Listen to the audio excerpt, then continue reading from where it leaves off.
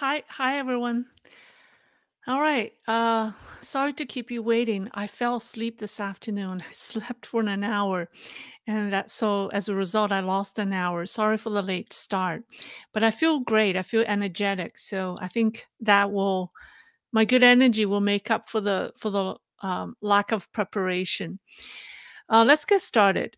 Recently, there are signs that Xi Jinping's wife, China's famed singer Peng Liyuan, is getting active politically. People have been talking about Madame Xi's political aspiration for years, and even people have compared her to Madame Mao, the CCP's only first lady who participated in politics. Now, Xi Jinping is a loyal Maoist, and he shares the same problem that Mao had during the later years of his rule. That is, the number of people he could trust was getting fewer and fewer. And he had to rely on his wife to keep an eye on members of his inner circle. There are signs that she may be following Mao's step. In the past 2 years, events, claims, rumors about Madame Xi's political participation or aspiration has been circulating. I've ignored them all because not everyone is convinced that those claims were true. However, some recent events made me rethink, and I can no longer ignore them. So Xi Jinping may have the same reason and is in the same predicament as Chairman Mao 58 years ago. Let's talk about the recent high profile activities by Madame Xi and why I think her husband desperately needs her politically. So, first things first, let's talk about Madame Xi's recent activities. So, last week, Xi Jinping toured Hunan from March 18th to 21st, visiting places like Changsha and Changde. China's state media prominently reported his wife's solo activities in Hunan. State media, including the CCTV, reported that Ms. Peng Liyuan conducted research and inspection on TB prevention work in Changsha, and she was accompanied by the director of National Center for TB Control and Prevention. And also the deputy governor of Hunan province. So here we have pictures. Now, judging from the timing and the location of her appearance, so she should have accompanied Xi Jinping to Hunan, but carried out activities separately on her own. Now, this is very unusual in the history of CCP leadership. First of all, for domestic trips, the wife of top leaders doesn't accompany them. Secondly, other than Madame Mao, CCP leaders' wives remain low-key, and their activities were very rarely were reported by state media. So this naturally got on people's radar screen. So according to CCTV footage, Peng Liyuan was surrounded by local officials and was portrayed as the central figure in the same way a top official is usually seen on TV. So if you study the camera angle, how the cameras filmed her here, if you look at all these pictures and then compare them to, CCTV's coverage on Xi Jinping, they're the same. First of all, she always stays in the center frame, and there's a distance, like, she's portrayed as the central figure, right? Even this picture, we've seen so many similar composition in CCTV's coverage of Xi Jinping, right? Where people stood, the angle, the color. Everything just, shows her as the central figure. It's exactly the same as how they would, portray Xi Jinping. So now those who don't believe that there's anything special about this report, because Mrs. Xi is a WHO Goodwill Ambassador for TB and also HIV/AIDS. maybe she was just doing her job by visiting these disease centers. Now, my argument is that it's not quite like that, because I compared her participation of other events with that title, the WHO Goodwill Ambassador title. I try to look up other activities that she participated, and they were mostly diplomatic or charity events. So in 2015, she attended an AIDS prevention event in South Africa and delivered a speech. But that wasn't her solo event. It was also attended by the First Lady of South Africa and the First Lady of Ghana, and also the head of, I think, the Secretary General of WHO at the time. I think it was a woman, Margaret Chan. That's her name. Anyways, so she wasn't alone. And also on World AIDS Day in 2013, she attended an event to light up a red ribbon tree with AIDS children, or children with AIDS. Now that, but those events were different from the one in Hunan, right? Those were diplomatic or charity events. The one in Hunan, for one thing, she was solo, right? She was alone, and she was inspecting the work done by local officials, like a senior leader. So in the history of CCP, this is very rare and unusual, because, like I said, the wives of CCP leaders don't carry out this type of functions, and never alone. And also, they were not covered. Even if they did, they were not covered by state media. So this is why it has sparked speculation that Ms. Peng is stepping into political limelight. Now, another event that sparked speculation was on January the 24th. Let me come back. Madame Xi met separately with the First Lady of Uzbekistan, who accompanied her husband on a state visit to China. Again, CCP leaders' wives engage in a diplomatic activity alone with a visiting wife is not seen in Communist China. Actually, the rumors about Madame Xi entering politics have been circulating since 2021. From September to November that year, Peng Liyuan had a series of high-profile activities reported by state media.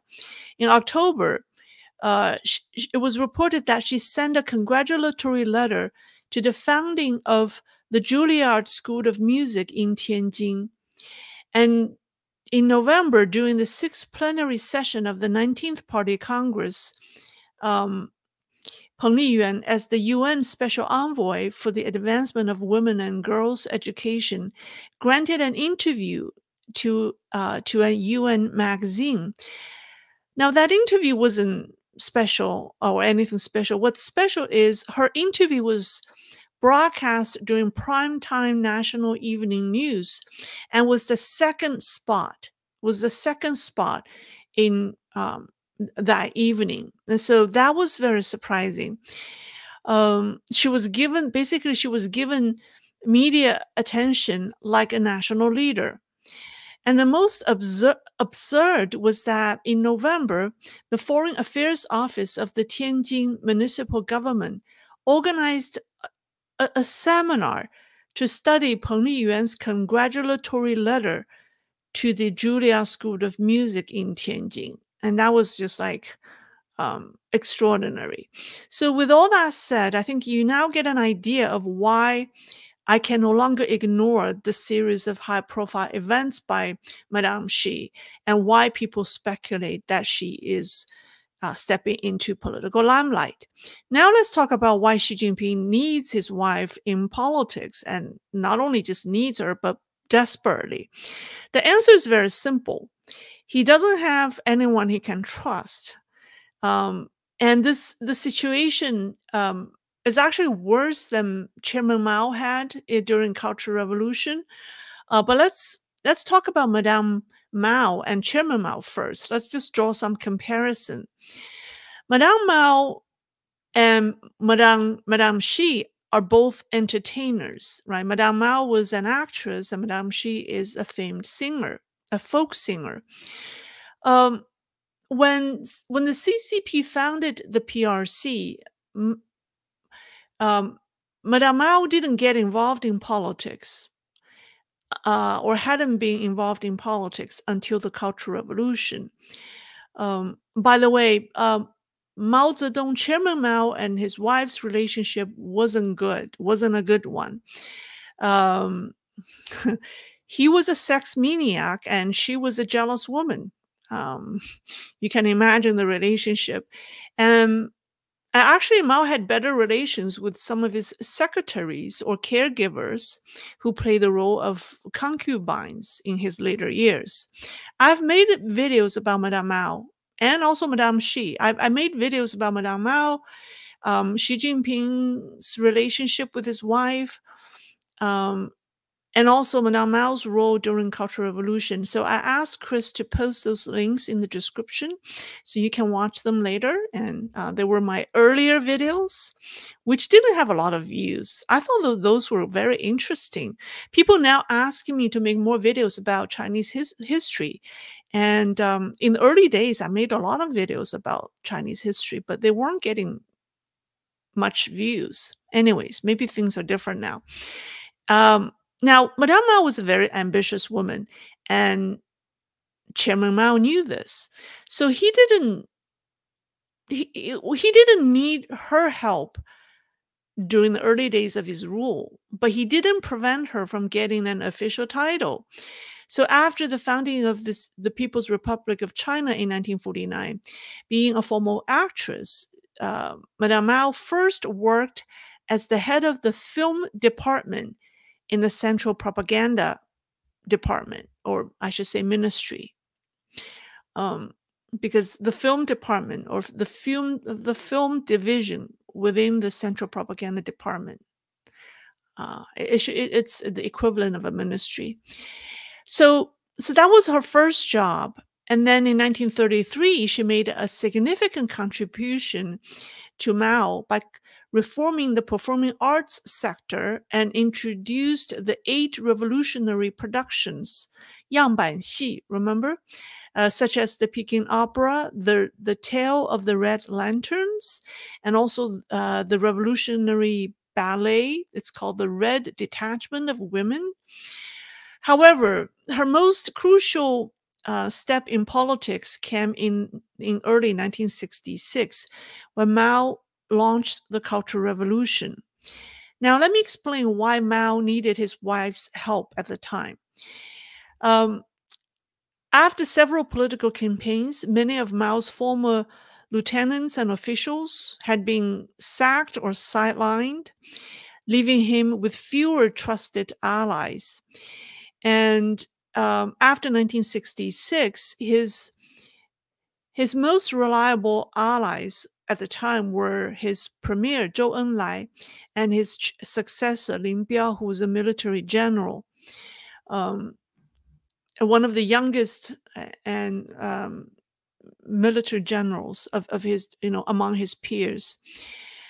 At this time, Mao needed to cultivate a third force that serves as a hedge between Mao and these two men, because he feared that if these two men created an alliance, then they're 2-1 and they could overthrow him. So he felt, even though he relied on these two, and they're the only two he could trust, but he feared that the other two may, conspire to be against him.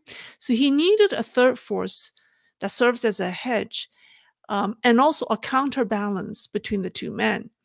And that person must be totally loyal to him. And guess what? There's no other one who can play that role better than his own wife. So Jiang Qing, or Madame Mao, was the perfect person to play that role. She would never oppose Mao because all her glory and honor came from her husband, or estranged husband. And she would never ally with the other two men to oppose Mao. So With this idea in mind, Mao relied on his wife to launch the Cultural Revolution.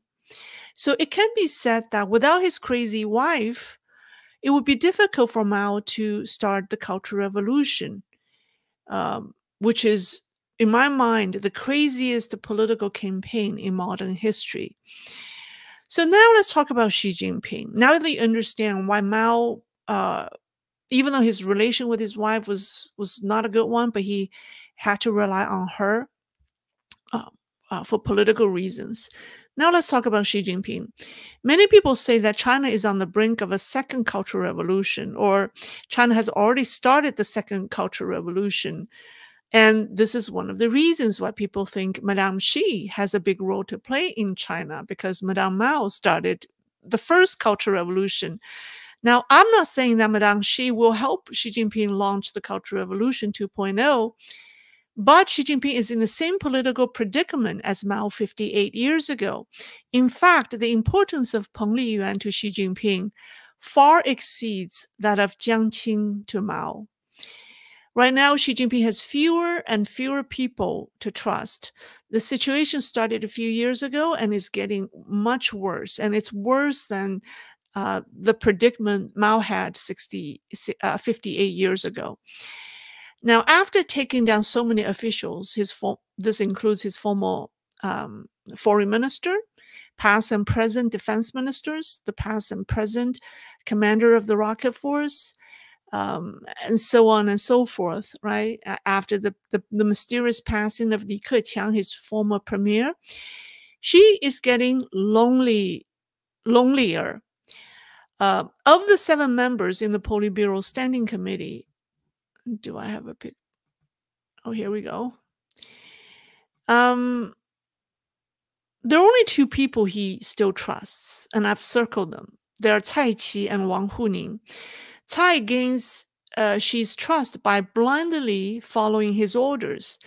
Cai mechanically, ruthlessly, and faithfully executes every order Xi Jinping gives him, regardless what others say. So even if 1 billion people oppose his actions, he will still do it as long as Xi has asked him to. Now, Wang Huning is similar. This man has served 3 CCP leaders, Jiang Zemin, Hu Jintao, and Xi Jinping. He gains their trust, or he has gained their trust, by being subservient and low-key.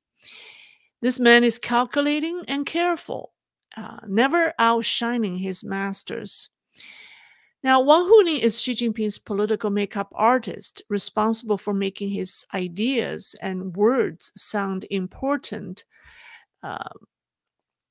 and leader-like, right? Without Wang Huning, Xi wouldn't be as confident. At the same time, Wang Huning is charged with an important task. That is, he is the formulator of CCP's Taiwan policy, which is Xi Jinping's top priority. So that's why this man is close to him, or is trusted by him. Cai Qi currently holds the most important positions within the party, only after Xi. He just became the head of the group. It's head of the group called the group is called the Group for Studying Xi Jinping's Thought. So he's the head of the group called the Group for Studying Xi Jinping's Thought. This position allows Cai Qi to conduct ideological reviews of other members of the Politburo. Additionally, Cai Qi is also the director of the General Office of the party's Central Committee, which oversees the Central Security Bureau, responsible for the personal safety of the top leaders. Other members of the Politburo Standing Committee, like Premier Li Qiang and Ding Xuexiang, are no longer in favor.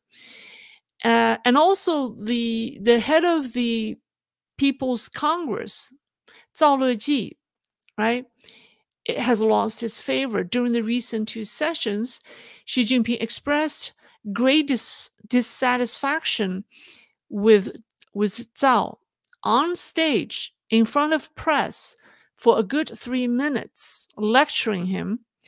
So uh, that was and that was unusual.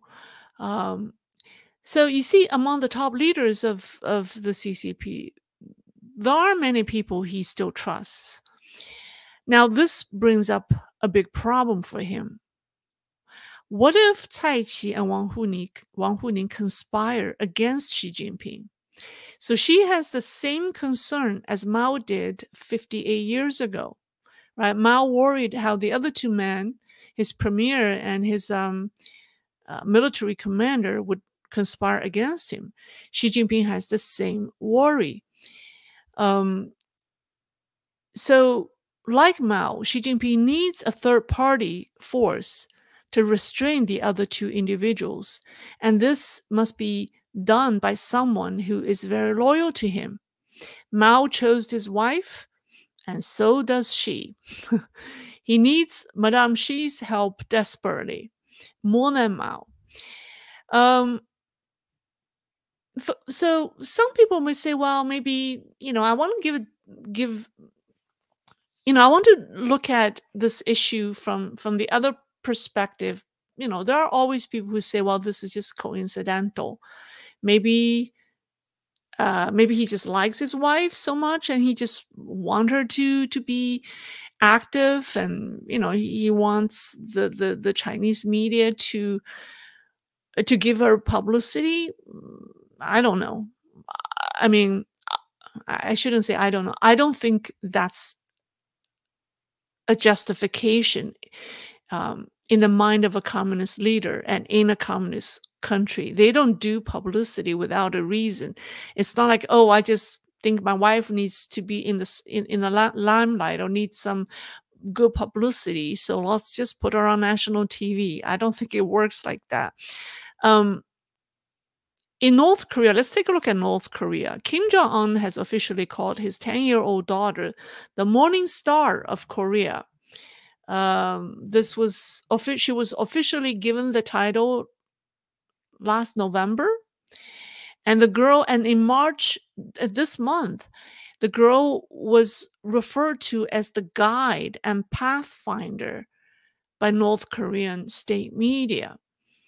So Kim took the little girl, or has taken the little girl onto podium with him, in front of hundreds, if not thousands, of North Korean leaders, and none of them object. From Xi Jinping's perspective, he's like, well, my wife is more impressive than a chubby 10-year-old girl. So if Kim can do this, why I cannot even, push my wife to the forefront? If Kim Jong-un can establish his 10-year-old daughter as a future political leader, why I, the leader of China, cannot establish my wife, who is so impressive and well liked, as possibly a future leader of China? Right? That's in his mind. I'm not saying this is not what I think. This is not the idea that I have, but this is in his mind. So let's not talk about. So even though Madame Mao and Madame Xi were both entertainers, they're quite different. So you may wonder, yeah, what if Madame Xi became the next leader of China? What would she be like? So I want to tell you that she's different from Madame Mao. In 1986, when Xi Jinping was still a deputy mayor of Xiamen in Fujian, people in China didn't know him at all. But they all knew his wife, Peng Liyuan, who was a celebrity folk singer and a household name. So Madame Xi has been famous before her husband, and she has played an important role, such as an advisor to him. Western media reported recently that the disgraced foreign minister Qin Gang established a rapport with the Xi family after his wife baked some sweets, right? 月饼, the mooncake for Madame Xi. So the two wives established good relations, and um, and so she promoted Qinggang. Um, a China scholar also disclosed that Madame Xi was the matchmaker for Wang Huning's fourth marriage. Last summer at Beidaihe, Nikkei Asia reported that some party elders gave Xi Jinping a hard time. Other sources leaked information about Xi Jinping having a mental breakdown on the beach at Beidaihe, and people were scared of talking to him. And the only person he was who he was able to talk to, who was comforting him, uh, was his wife. So, in fact, and also when Xi Jinping first became the leader, his first two nicknames given by Chinese people were Baozi, referring to the fact that he likes to eat steamed buns, and also the man who likes to show off his wife, because he certainly did. So, but that's not the kind of relationship Mao and Mao had with his wife.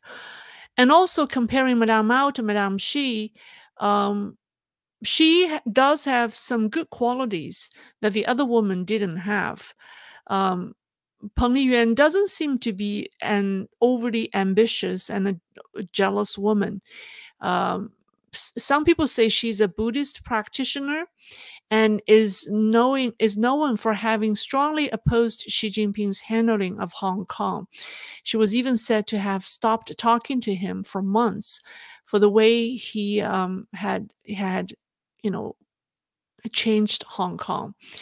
So it's hard to say at this point what impact she will have if she actively participates in the CCP politics.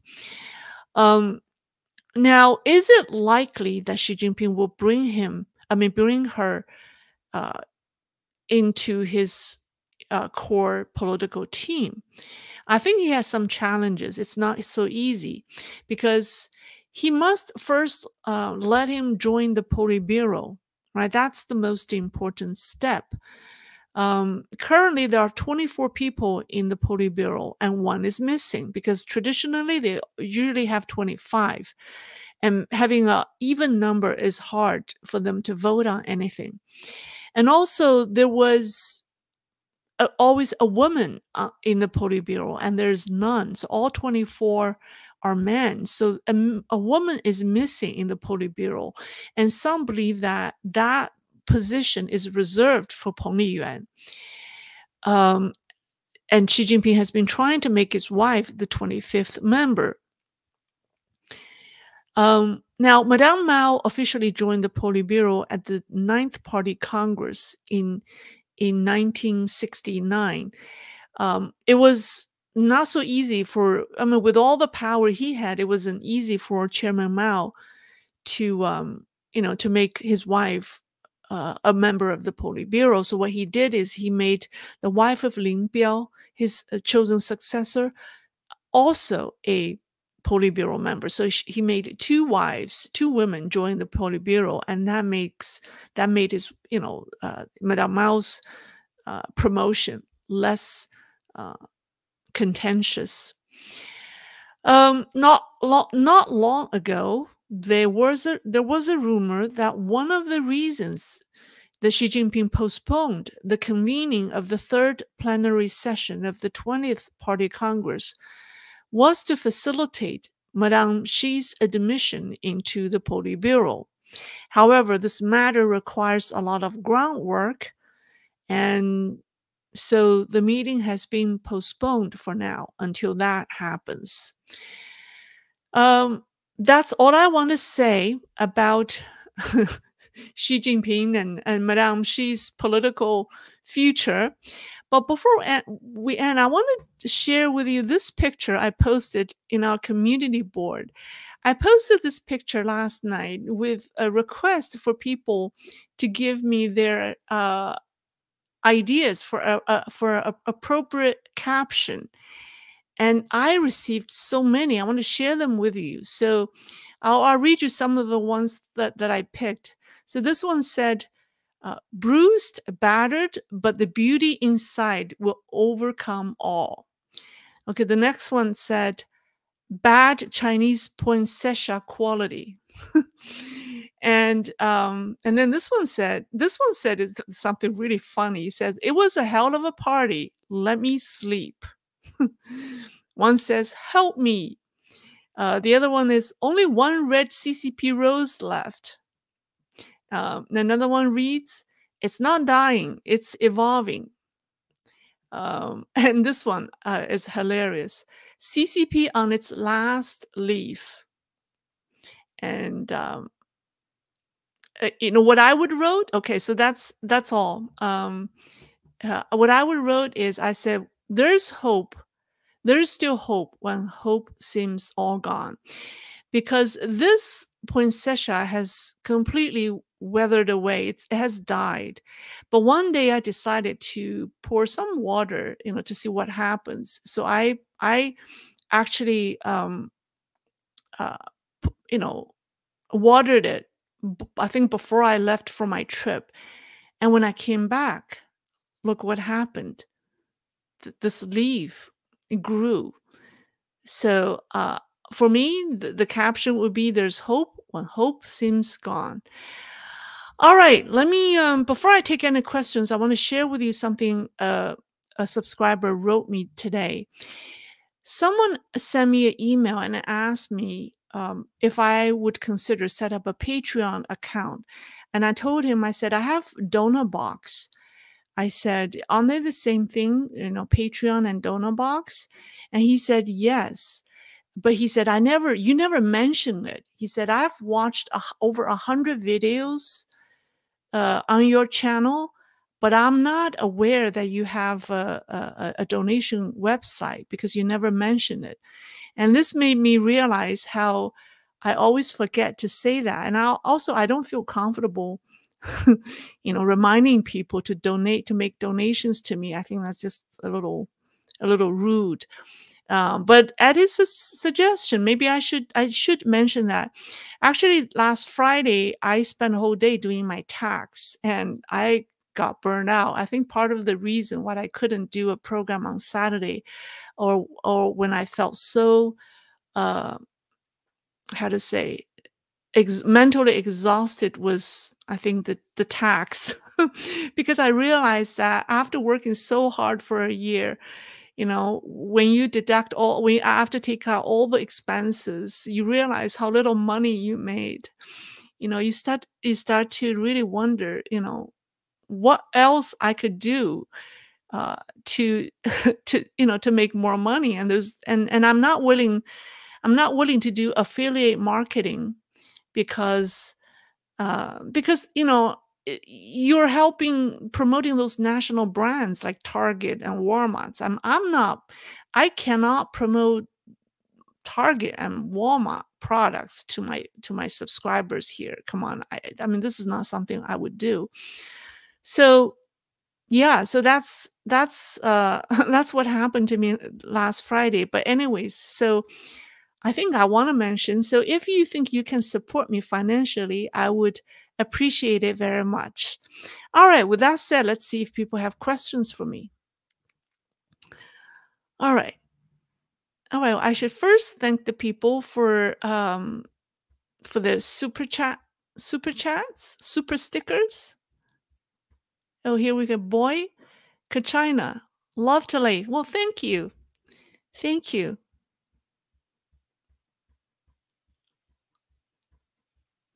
All right, good. So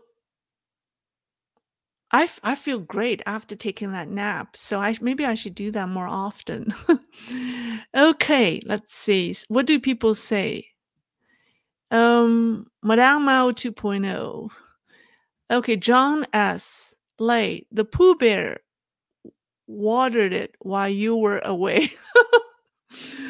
All right, wow. Really? Okay. I never knew you had a donation thing. Patrick Hamels. Yes, the link is in the description. I had a donation thing. See, this is what people are telling me. They've watched over 100 of my videos without knowing that I have a donation link. Yes, I do. It's in the description. Asking for money is tough. Yes, it is.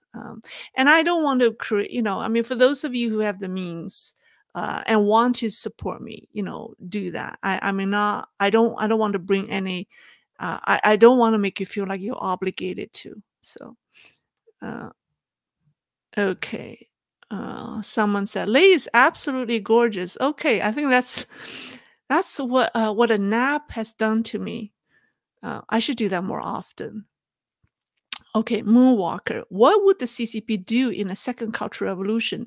They already destroyed Chinese artifacts the first time, and they can't hide mass killings given today's internet. Isn't it too much risk for them? They can help. People say the second Cultural Revolution has already started because the trademark of Cultural Revolution, other than destroying Chinese relics and artifacts, is mass manipulation, mass movement, or manipulation of the masses mind, right? The mass opinion, manipulation of mass opinion, and it has already happened now. If you look at the richest man in China, who is the king of spring water, Nongfu Shanzhuang, right? That brand, the water, the bottled water brand. There were just so much online bullying of him and his brand by the little pinks or anyone who want to appear patriotic. They were just, you know, slaughtering. I mean, slaughtering his brand and his name, and people boycotted his brand. Stop. Retailers refused to carry his product for what? For appearing to be pro Japanese culture. Yeah, I think that was his crime. So when you see these irrational mass behavior, when you see the mass being mobilized to attack someone for the most ridiculous reason, that reminds us of Cultural Revolution. That's the number one trademark of Cultural Revolution, and it's happening in today's China. In terms of destroying artifacts, it's already all destroyed. They have nothing else to destroy. They will have to destroy what they have built in the past 20 years. That's what they would, or they would destroy anything affiliated with. During the first Cultural Revolution, they destroyed anything traditional, right? Anything associated with traditional Chinese culture. So the artifacts, the relics, the ancient temples, all of those. Now, during the second Cultural Revolution, they will destroy anything that's linked to the West. So if you are associated with the Americans, you're associated with the Japanese, well, that would become your crime. So they would destroy, in terms of physical establishment, like physical structures that somehow is linked to the West, right? The enemies, the Japanese or the Americans, they would destroy those, not the ancient temples anymore. So that's that's the difference between the second and the first Cultural Revolution. Omar Abdullah, you are totally entitled to monetary rewards for the good work you do. No guilt. Okay, no guilt. All right, thank you.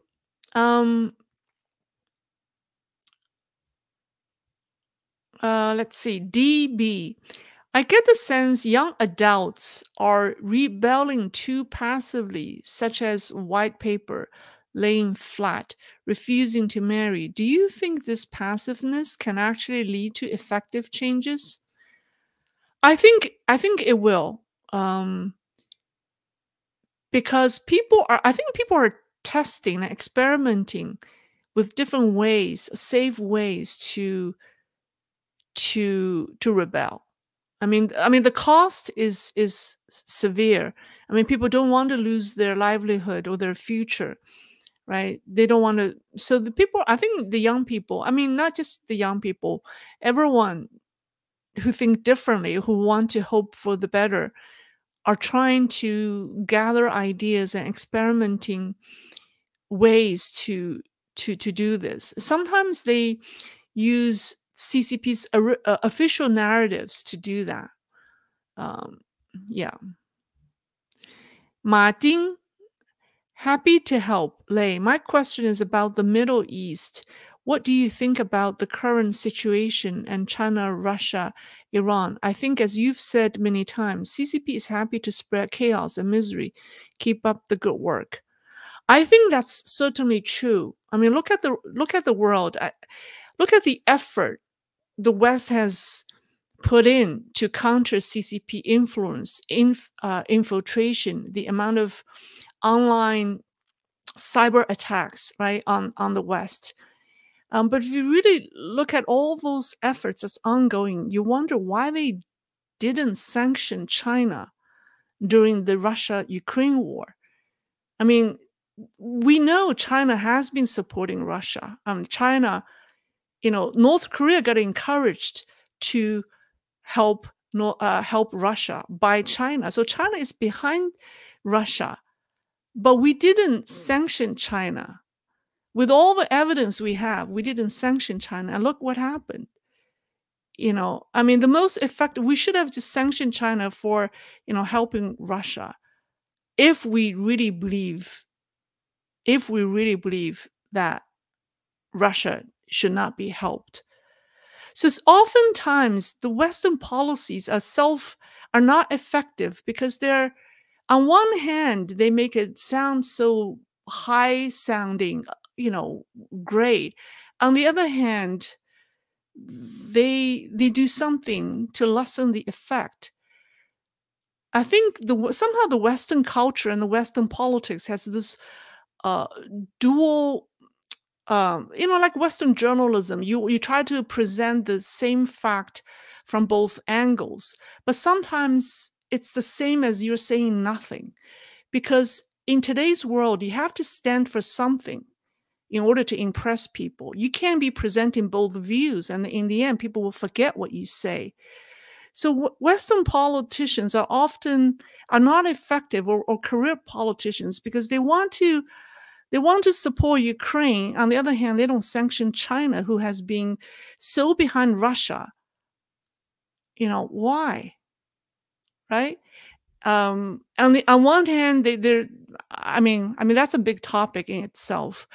Um, but I I thank you for the support, for the donation, and also I agree with what you said.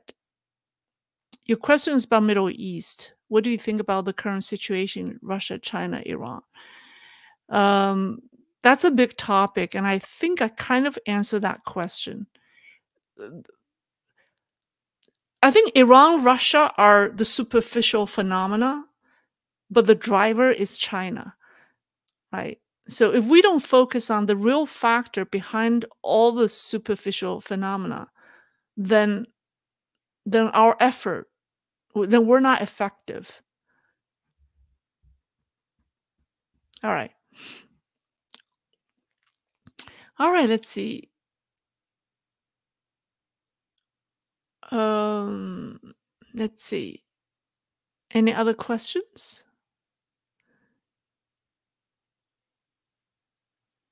Michael Harrington, I think we should have a show discussing why the US and China are not sanctioning each other much more than they are.